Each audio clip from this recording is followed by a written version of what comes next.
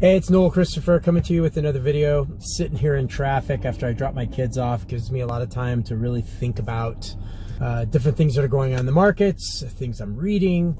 There's still this recession narrative, this economic narrative that's being pushed.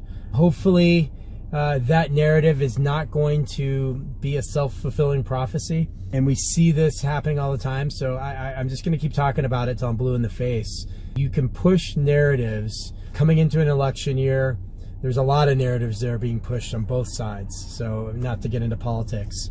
Housing Wire just did an interesting article about recovery from peak in a lot of markets that a mortgage company called HSH.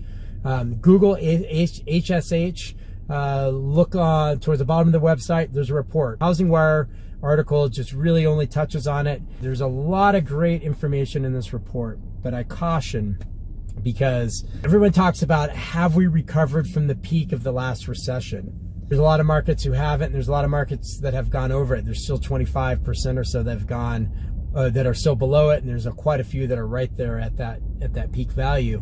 It's a metric that some people use, and when we were buying homes for institutional funds back in 2012 to 15, we used that discount to peak as something that was a metric that was used. I thought it was a false metric.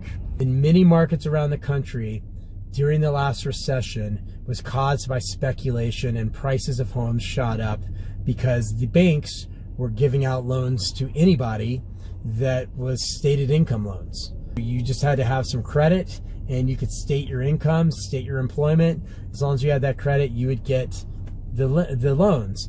That caused a lot of fraudsters to come out, and a lot of people were doing fraudulent transactions and inflating the prices of houses. To use those inflated prices as a metric to see if we've recovered is false. When I quickly look through the list, and I'm not going to name the cities because I don't want to be off on what I'm naming, many of those cities, areas that I theorize that they were high fraud areas with a lot of speculation and inflated values.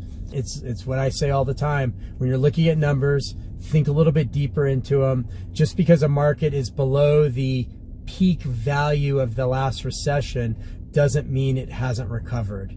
And you really can't look at where something was back in 2011. I think they took these numbers as being the troughs, which is about right. And the peak was actually really peak was more in like 2005, 2006 in a lot of markets. Just because you're not there really doesn't mean anything. It's interesting information to see markets and how they've recovered, but what does that really mean for you today? It is what it is. It's where it's at. There are some markets that have gone way up. They're adjusting. They're kind of taking the foot off the accelerator a little bit. That's it. Just wanted to throw that out there. Love to hear any comments, and hope you're having a great week. Thanks.